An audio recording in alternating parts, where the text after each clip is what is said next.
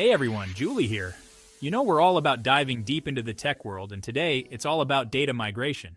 And yeah, I know, data migration might not sound as exciting as like unboxing the latest GPU or something. But trust me, this stuff is crucial, especially for all you businesses out there.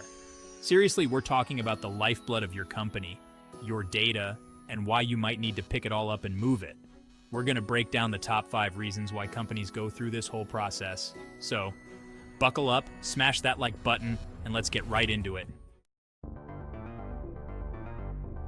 Okay, first up, let's talk tech upgrades. We all love getting shiny new hardware, right? Like, who doesn't love that new computer smell?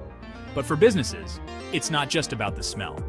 Upgrading to the latest and greatest tech means better performance, new features, and the ability to handle more stuff. But here's the catch.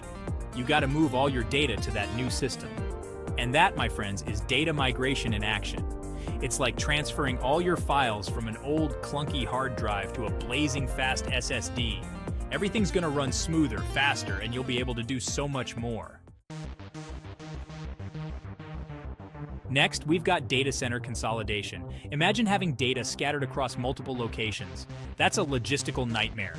Data center consolidation is all about bringing all that data together in one place. This means less overhead, easier management, and yeah, saving some serious cash.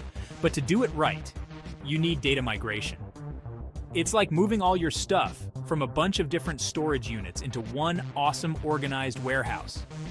Everything's in one spot, easy to find, and you're not wasting money on unnecessary space. Chapter 3, Cloud 9. Why everyone's migrating to the cloud? All right, let's talk cloud. It's not just some fluffy thing in the sky anymore.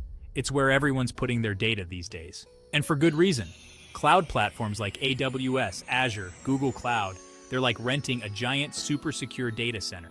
You get scalability, accessibility, and you only pay for what you use. But to take advantage of this cloud goodness, you gotta get your data there. Data migration is that magic bridge that takes your data from its old home to its new cloud paradise. Chapter 4, Mergers and Acquisitions. Making data friends. Mergers and acquisitions. Sounds kinda corporate-y, right? But it basically means companies joining forces, or one absorbing another. Now, imagine the data chaos when that happens. Different systems, different formats, it's a mess. Data migration comes to the rescue again. It's about integrating all that data, making it play nicely together, so the new bigger company can actually function. It's like taking 2 puzzle boxes, dumping them out, and then putting all the pieces together to make one awesome super puzzle. Chapter 5, Backups and Replication. Because data disasters happen. And finally, let's talk about backups and disaster recovery. We all know data loss is a nightmare. Hard drive crashes, ransomware attacks, bad stuff happens. That's why you need backups. And not just backups, but backups in different locations. Data migration helps you create those backups, ensuring your data is safe and sound in multiple places. It's like having multiple copies of your house key.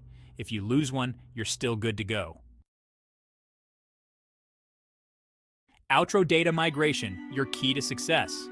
So there you have it, the top 5 reasons why data migration is mission critical in today's business world. From tech upgrades to cloud adoption, mergers to disaster recovery, it's all about keeping your data safe, accessible, and working for you. Remember, data migration doesn't have to be a scary monster lurking in the server room. With the right planning and execution, it can be a smooth transition that unlocks a whole new level of efficiency and growth for your business. Thanks for joining me on this deep dive into data migration. Don't forget to hit that subscribe button for more awesome tech insights, and I'll catch you in the next one.